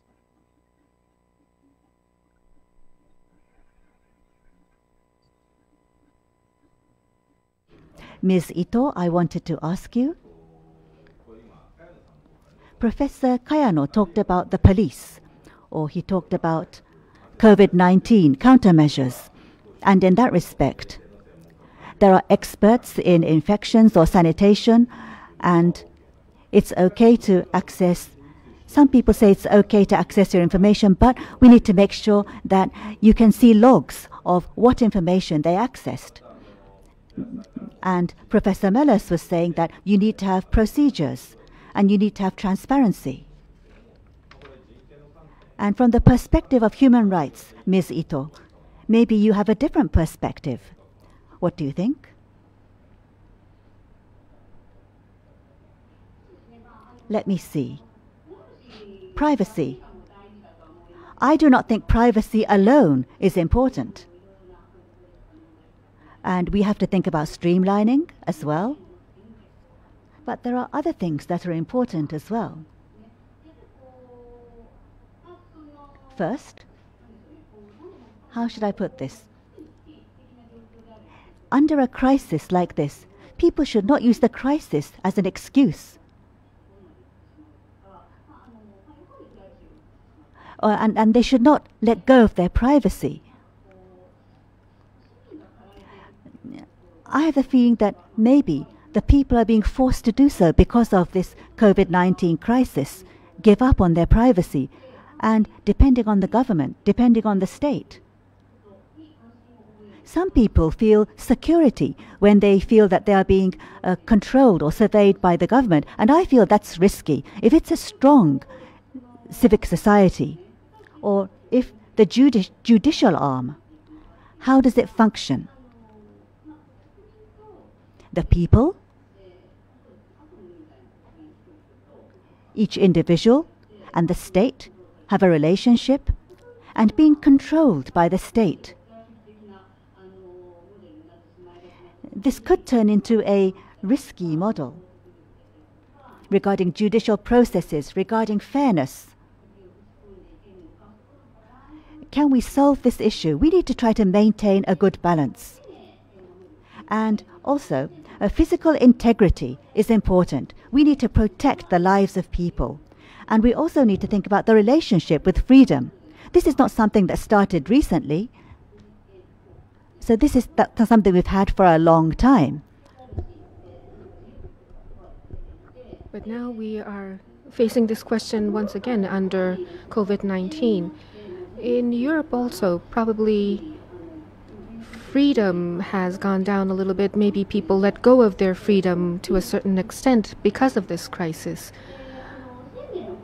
A life, of course, is very important. We want to protect lives, and we still have this very vague sense of fear, and we want to protect ourselves from this fear. And therefore, we see this balance being tipped to a certain extent. But we need to handle this problem all at the same time. Well, thank you very much. People who are watching this program live are sending in their questions through the chat function. So let's take up some of those questions now. So based on what Ms. Ito said, I believe this is really linked to what you've just said. But freedom or protection of lives, if we have to select either one, we don't have to select either one. And we shouldn't force people to select either one. Life and also freedom have to strengthen each other. Can I ask first Professor Kayano? Or were you asking that question to Ms. Ito? Can I answer that? Okay, then Professor Kayano and then Professor Möllers. Okay, you start, and then I'll go to Professor Möllers after that. Well, then, thank you. The questioner, I think I understand how this person feels. Yes, we don't want to be forced to select either one. That's best, not having to select either one. And I totally agree. But there are cases where we will have to select either one. For example, under a crisis like this, and maybe the infection spreads to an uncontrollable situation. So then, which one will you choose then? Looking back at human history, I think we already have the answer. Protection of life, protection of people's existence is prioritized. Because if we all die, there is no freedom to speak of. We have faced starvation, infectious diseases, natural disasters. We have always been facing crisis. So this sense of freedom, this concept of freedom, only came up after we became more wealthier and affluent. Maybe in the far past, when philosophy started to develop, it's only in the 19th century that freedom became a main theme, and that is because we were not really affluent until then. So nobody was thinking about freedom. We couldn't afford to think about freedom. People had to live in groups, and in order to live in groups, that had been the priority. How do you divide the food among the group, or how do you produce goods among the groups? We had to think about that in order to survive. So that's a given. That's the way we have lived in the past. So is it life or freedom? If we have to select either one, we have to select life in that situation. And so what we can do is to make sure that we are not faced with that selection. We need to make sure that we don't create a situation where we have to select either one. And then we will be able to uphold freedom. We need to have conditions for freedom. And that's what I would like to emphasize. Thank you very much. Professor Möllers, please. Yes, on the one hand, I would agree with what Professor Kayano says, that in a way, life is the basis for freedom. But on the other hand, you can see that people in our generation and the younger generation have become much more keen on, a general concept of welfare and survival. Well, we can see that, in earlier pandemic situations, generations that were perhaps used to experiences like war had a much more lenient approach to, the fact that many people are dying. So we had huge pandemics in the 50s and 60s in Germany. We have flu pandemics where 50,000 people were dying in a year. And you can see when you look at the interviews that were there in 1967 or so, or the 1950s, people were quite undramatic, and somehow they were used to the experience of general death and a general threat much more than we are today. And I think this is a progress. You shouldn't be used to war. You shouldn't be used to mass death and the lethal threat that is somewhere around all over. But still, I think there's nothing historically necessary about our big effort to protect every life. it's in a way also a product of a civilization. And it's also something that it might be fragile. And we may also come back to a state of civilization in which the interest in the protection of every single life is not as keen and not as big as it is today. So this might change too. So also not only our take on liberty, but also our approach to life is somehow historically variant and may become different when the crises are becoming bigger.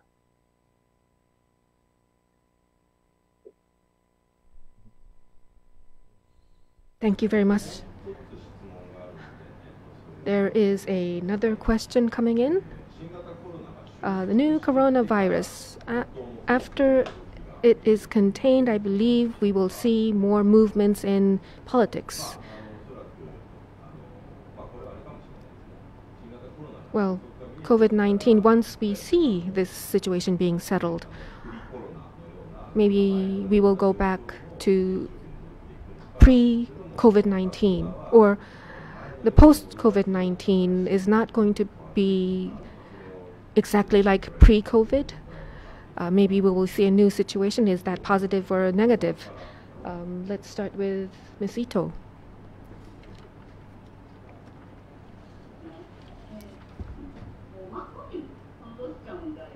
If we are going back to pre-COVID days, I think it's a waste. I think we should build back better. Not going back, but we should restructure society based on our experience. For example, in economy, global economy, it was based on the exploitation of cheap labor in the developing countries. And the rich countries became richer because of that. But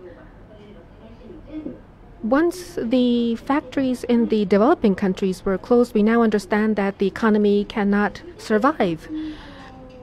So sustainability of the economy. Sustainability is a key word of the UN, but this is something we need to really think about. We see this disparity between the haves and have-nots.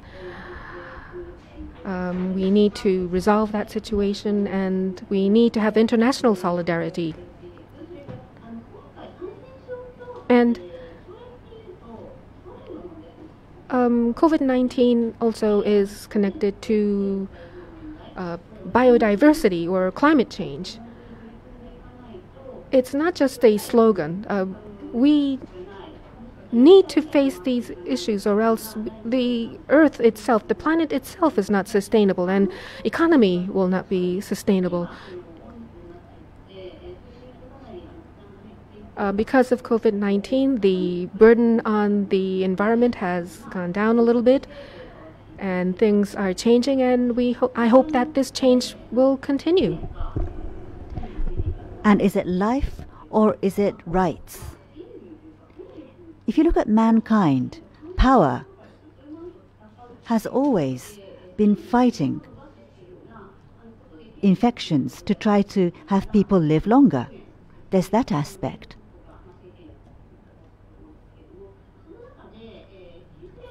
And there are those that have been left behind, people with disabilities, women, people who are discriminated against. When certain people survive, that means you create people who are advantaged, and then there are people who are left out.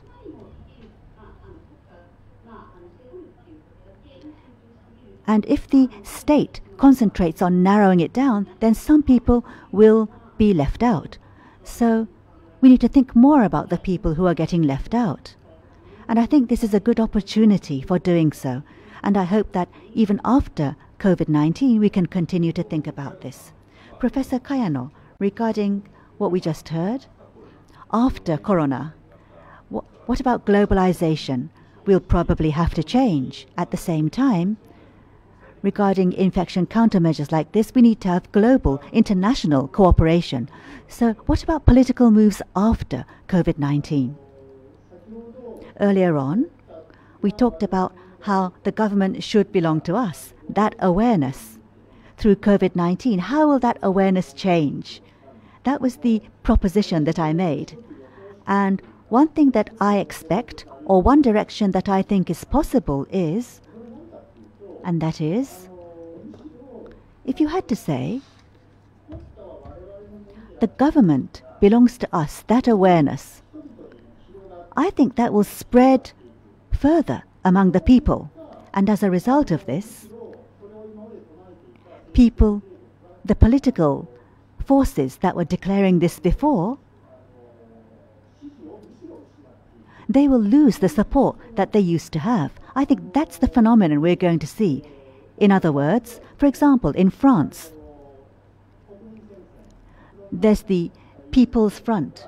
There's a political party.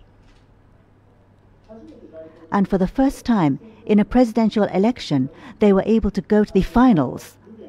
And Ms. Le Pen's father went to the finals in the election and won a little under 20% of the votes. But today, in the former presidential election, the daughter was a candidate, and out of the 3 candidates, one person voted for Front National.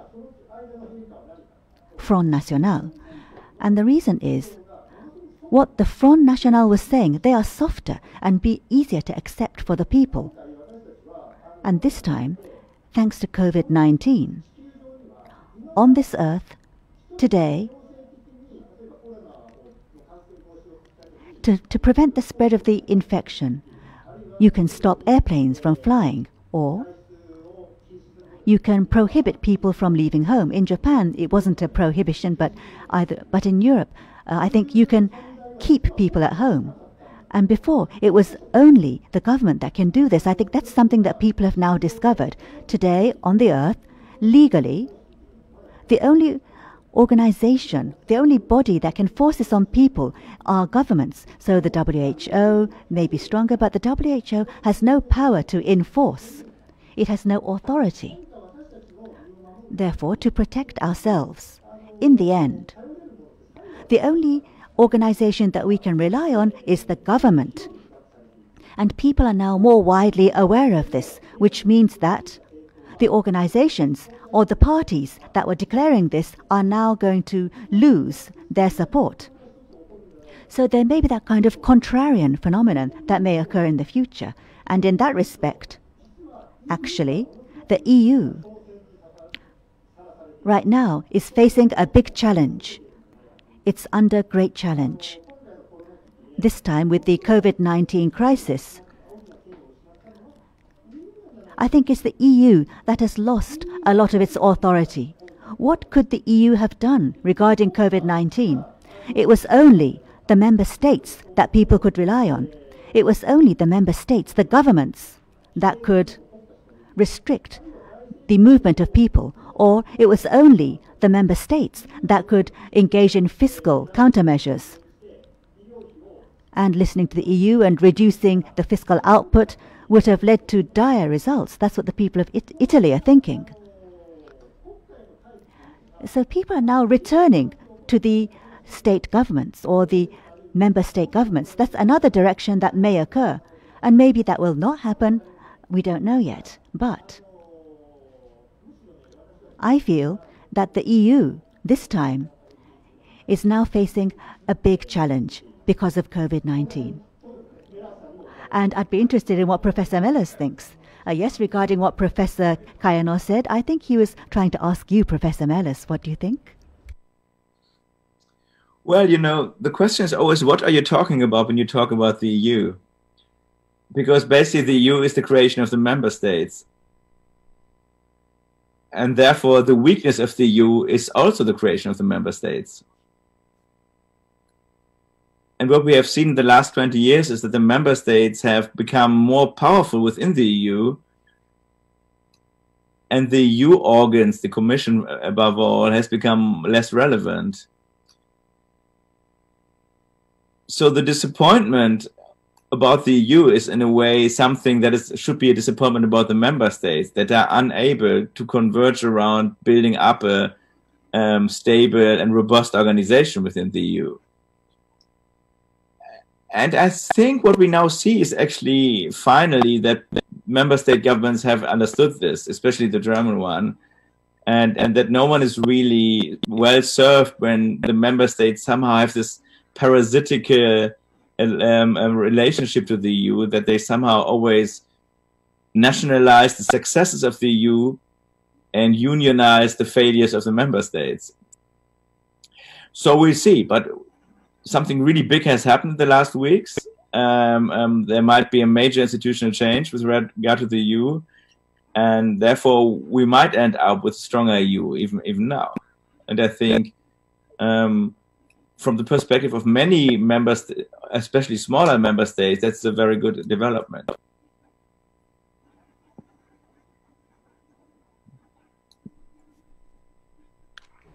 Right. I think we are running out of time. We're actually past the scheduled time. So I think we had a very good discussion today from a lot of different perspectives. And lastly, maybe we could have a few words from each of our members, what you wanted to say today but you didn't, regarding freedom and regarding protecting the people. How should we think about this in the future? Could we have a comment from each of you, and then we'll close the proceedings. So, Professor Kayano, could you start, please? Today, there's an issue I did not touch on. There's another thing about freedom that I did not touch on that I'd like to point out. We cannot leave home, and we feel that's a restriction of our freedom. Many people feel that way. And that was the prerequisite, the basic premise of our discussions today. However, on the other hand, and in Japan, there's the Ministry of Health, Labour and Welfare that declared this in April. People were asked to stay home, and people actually stayed home. In April, the number of suicides in Japan compared to last year was down by 20%. And over the past 5 years, if you go back 5 years, this is the smallest number of suicides that Japan has had.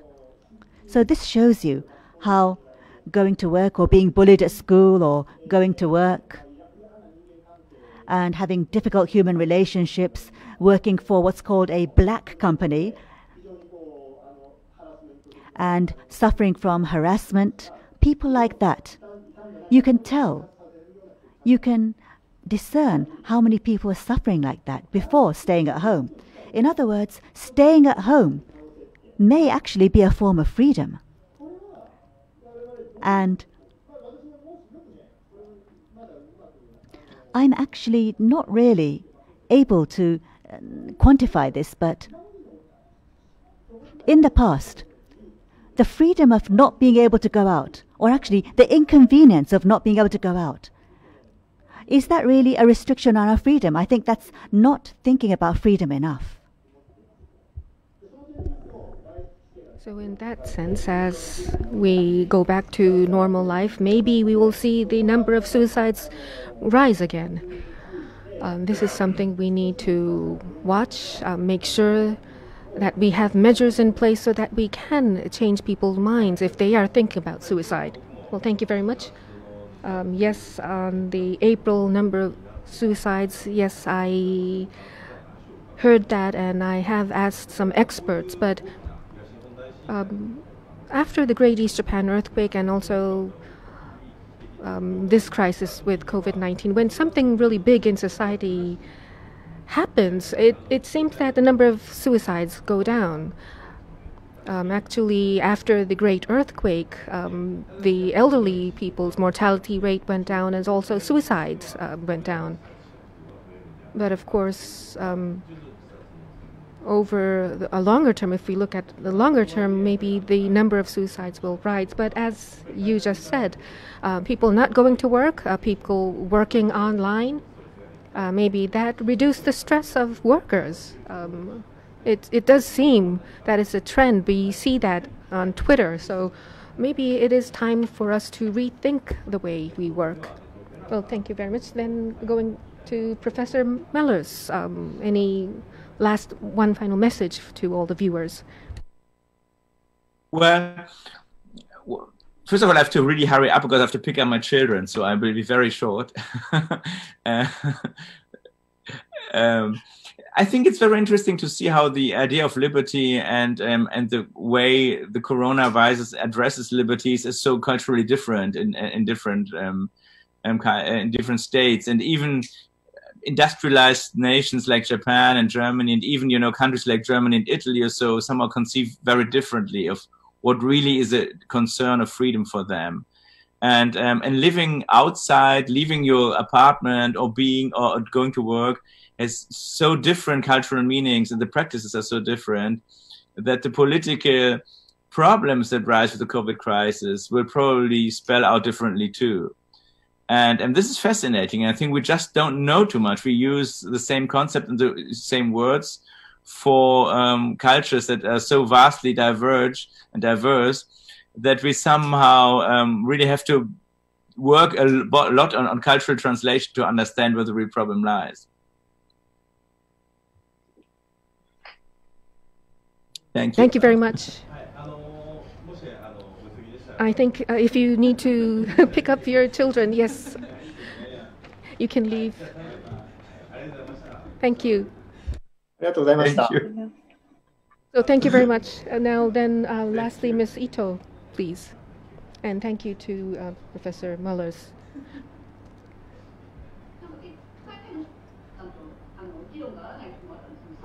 Well, the last part of the discussion, yes, I totally agree with what he said. Well, not needing to commute means that I have 2 or 3 more free time. So the way we look at freedom, it seems as if freedom was forced upon us, even if we have accepted that. That may have been the situation among Japanese citizens. But with COVID-19, we probably reviewed the way we live, the quality of life. And that may have led to changes. So maybe it is time that we think about a new concept of freedom, which may change the quality of life, the meaning of life for all of us.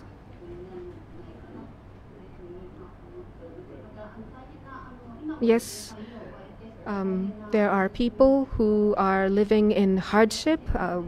Maybe they lost their homes, and we as a society will have to think of how to support them at the same time.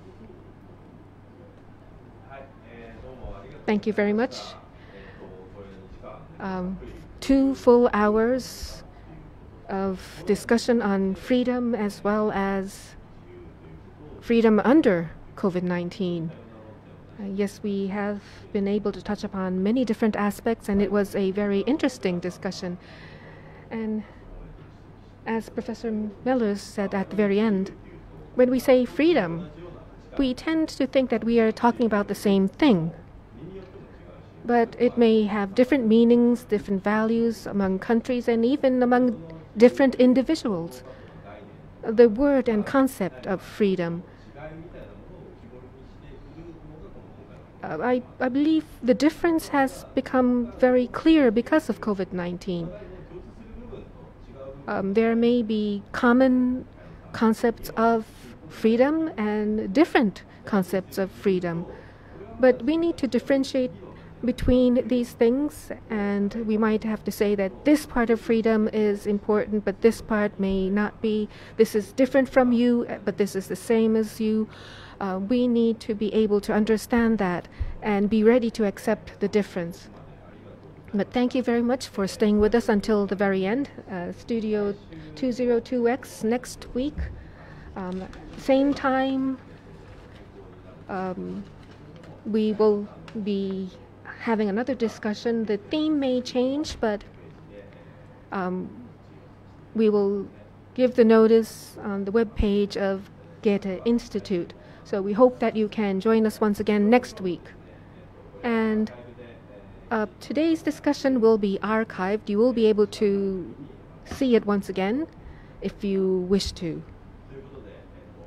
So, Professor Kayano, Ms. Ito, and Professor Möllers, thank you very much for staying with us until a very late time. Thank you.